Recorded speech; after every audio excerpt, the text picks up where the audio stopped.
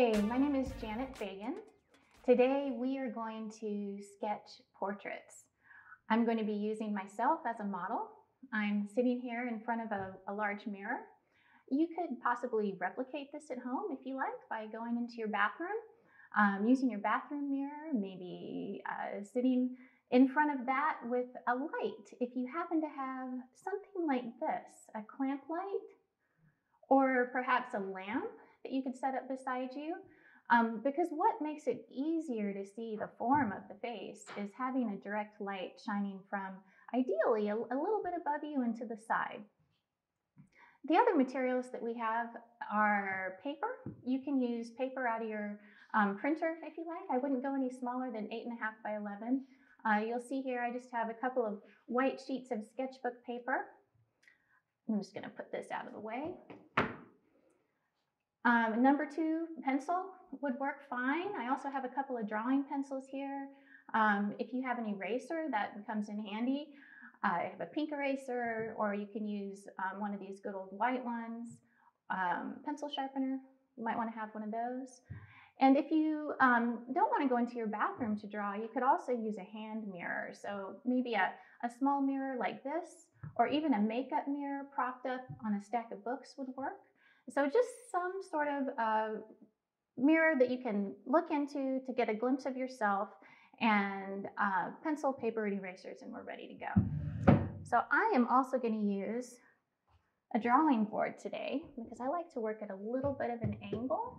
It actually helps me to see what I'm doing a little bit more clearly.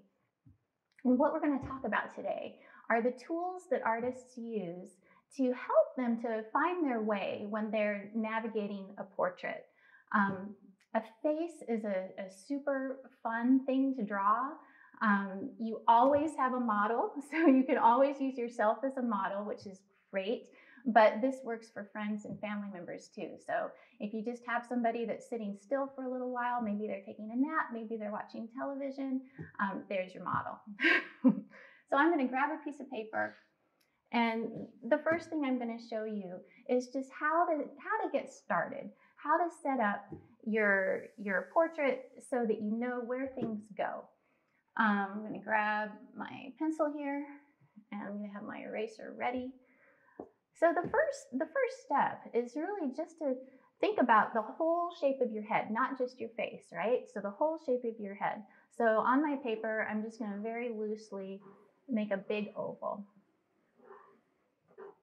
And you're going to notice when I'm drawing that I'm going to be very loose, very sketchy. I'm using my whole arm, and I'm really not worrying if things are perfect, because one of the things that I really enjoy about drawing faces or portraits is that everybody is different. So you spend a lot of time looking and observing and making adjustments. The first thing I'm going to show you is actually called a proportion map. And it's a guideline that gives you a general starting point for how to put the features on the face. But like I said, everybody's different. So this proportion map, even though it's a general starting place, you're going to find the more you observe and the more people that you draw, that we all fall in and out of these guidelines. So the first line for the map is really just a center line. And because I'm looking at myself head on in the mirror, that center line is going to fall right down the middle of my face. So I'm going to do that. And before I go much further, I'm also going to put in a cylinder for my neck and a really simple horizontal line just to signify where my shoulders fall. So I have my vertical center line. The next line that I'm going to make is a halfway horizontal line. The halfway line for our heads is basically right through the center of the eyes. So I'm going to make a halfway mark to signify that. And then I'm going to make another halfway mark between the top of my eyebrow and my chin. That line is right here. It's right beneath my nose. So another halfway mark there, halfway between the top of the eyes and the chin. And the next map line that I'm going to draw is going to tell me where my mouth falls on my face. So again, halfway, halfway between the bottom of my nose and the bottom of my chin. So one more halfway mark. All right, so we have a pretty good start now. So you might notice when you look at this, oh, this looks kind of funny. Excuse me. The eyes look low. A lot of people say that when they're first learning how to draw with a proportion map. And the eyes do look low until you put your hairline in. Because when you think about the whole shape of your head, the ball of your head is actually the highest point, and your hairline is below that. So once you put a rough mark in for where your hairline is going to go, which is about 1/3 of the way between your eye line and the crown of your head, then it's going to start to make more sense. So what else do we know that can help us to map out the face? Well, we know that in general, the width of the face is approximately 5 eyeballs. So I'm just going to take off my glasses so that you can see my eyeballs. So if you think about this, right? So I'm going to measure it here. And I'm going to also I'm going to teach you a little trick. So when you want to measure something that's not right here on you, something that you're looking at, you can use your pencil as a measuring tool. If you keep a straight arm and think about the tip of your pencil as one end of your measurement and your thumb as the bottom of your measurement, I'm going to measure my eye. And I'm going to close one eye so that I can see. I'm going to put the eraser in the corner of my eye, and I'm going to put my thumb in the other corner. So I've got a measurement, and now I'm just going to check. I'm going to see, is my face really 5 eyes wide? 1, 2, 3, 4, 5. All right, so what I just learned by doing that is my face is a little bit narrower than that guideline.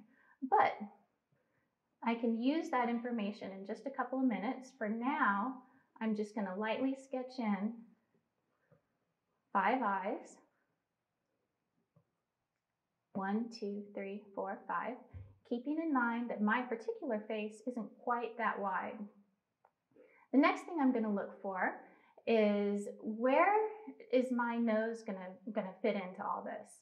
The other thing that we know in general is that the sides of our noses line up with the inside corners of our eyes.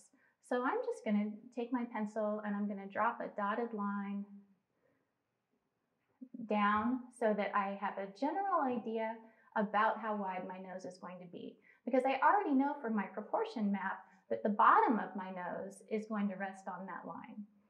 So I'm going to look at my nose and I'm going to try and figure out, okay, what am I seeing? When you ask yourself what you're seeing, a follow-up question to that is, what are the big shapes? And for your nose, we all have this cartilage on the tip, the ball of our nose, and I start with that. So for me, for my face, I have a pretty big ball of cartilage right there, so I'm going to sketch that in, and then I'm going to look for the shape of the outside of my nostrils on either side of that ball. Kind of a triangular shape, and then how does that fall into the sides or the bridge of my nose? Okay, so just a really general sketch for the shape of my nose. Moving down to the mouth, the proportion line that we have underneath the nose is approximately where the bottom of the lip rests, but I'm just going to double check that on my face. So I can use measuring again to figure this out, okay? So I'm going to look for where is the halfway point between the bottom of the nose and my chin on me. So I'm going to take my pencil, straight arm again, no bend in the elbow. Tip of the eraser is at the bottom of my nose and my thumb is on the chin. Okay, so that's how far it is from the bottom of my nose to my chin.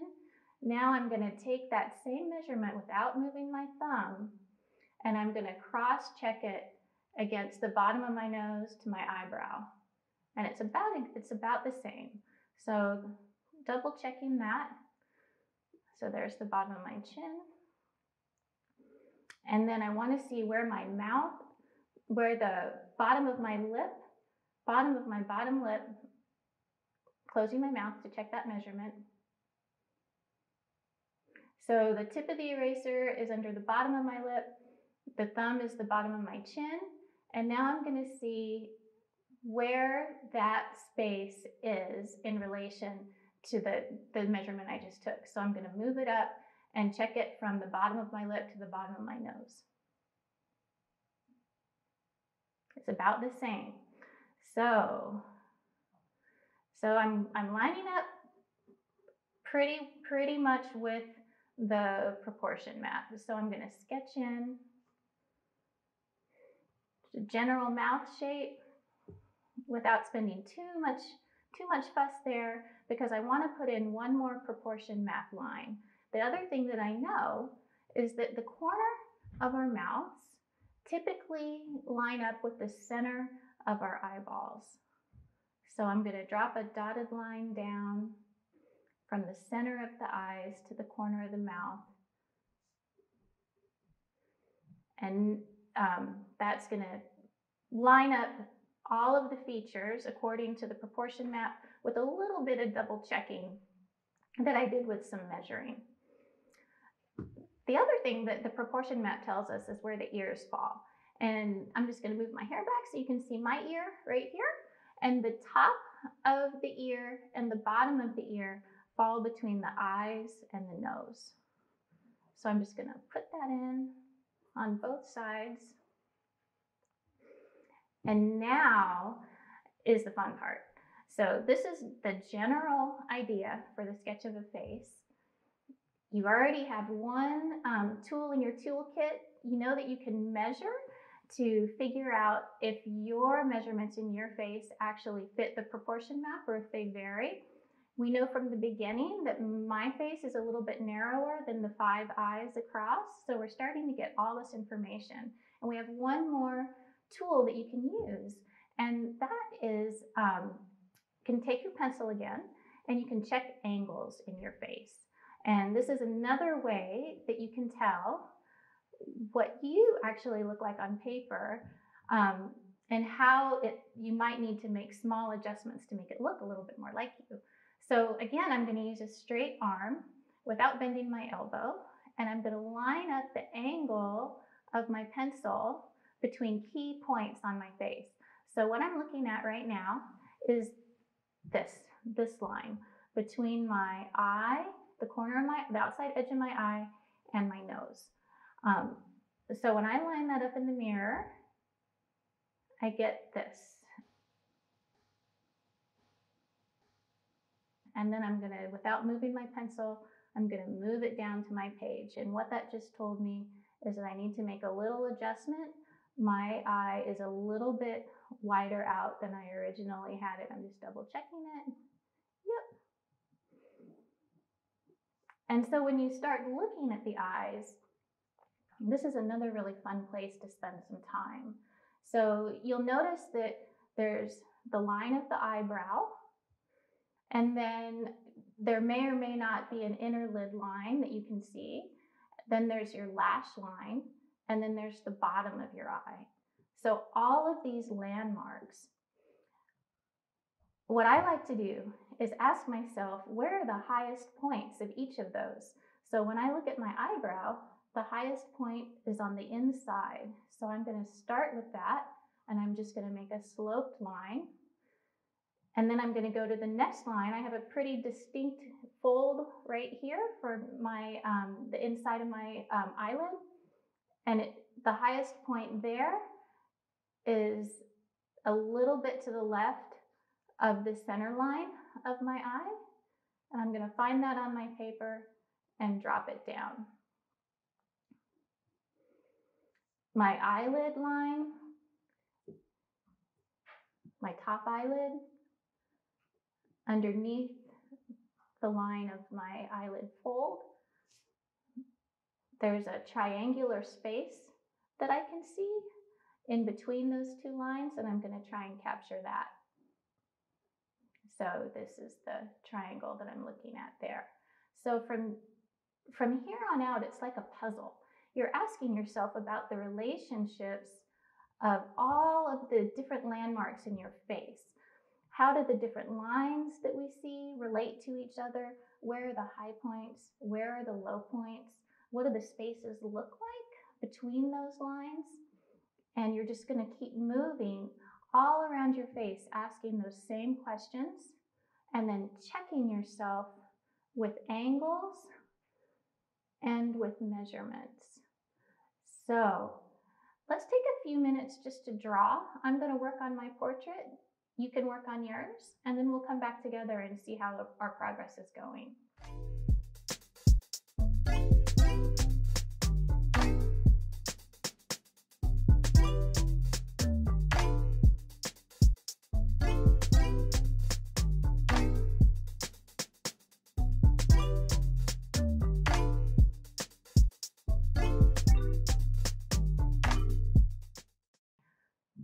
So you'll see I've gotten a little bit further on my sketch, and I'm starting to look for some big dark areas of where the shadows are falling.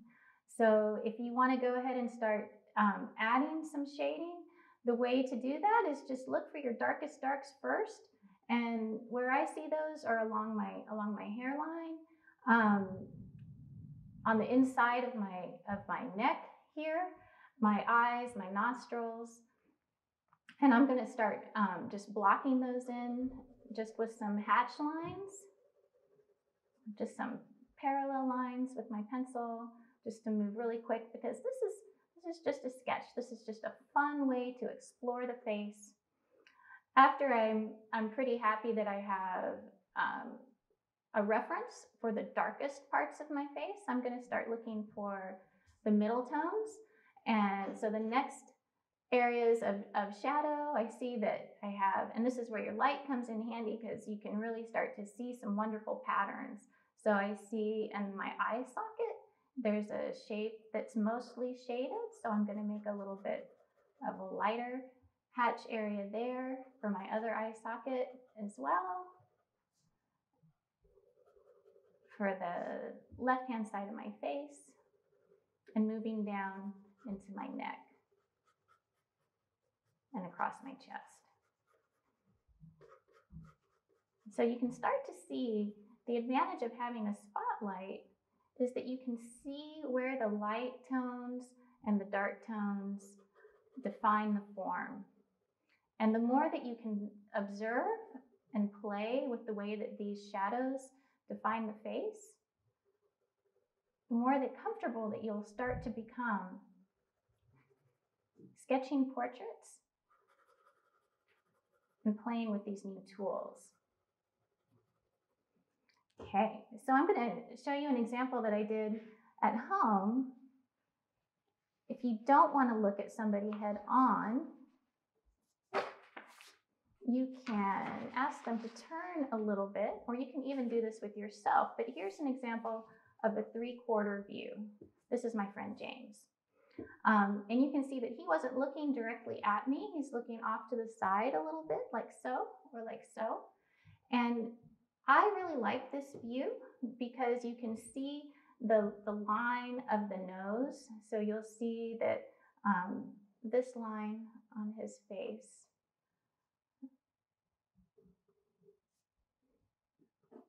I think it's really fun to sort of capture that. It's not quite a profile, a 3/4 view where you can still see the edge of the nose as the head turns away from you. But the way that changes your proportion map. So remember, we started the proportion map with a big oval and a cylinder for the neck. Well, in a 3/4 view, everything changes just slightly. So the neck isn't lined up symmetrically with the head any longer. But what happens is the center line, as you turn your head, the center line turns as well. So you can imagine it just wrapping around the egg, and then all of your landmarks are going to wrap around with it. And then as you look at your neck, you're going to notice that the back of your head flows into the neck, and the front of the neck, what shows is just a little bit shorter. So you're going to have your same cylinder, but it's just going to have a little bit of a different look because the head is turned. And you're going to see the jawline from the side as well.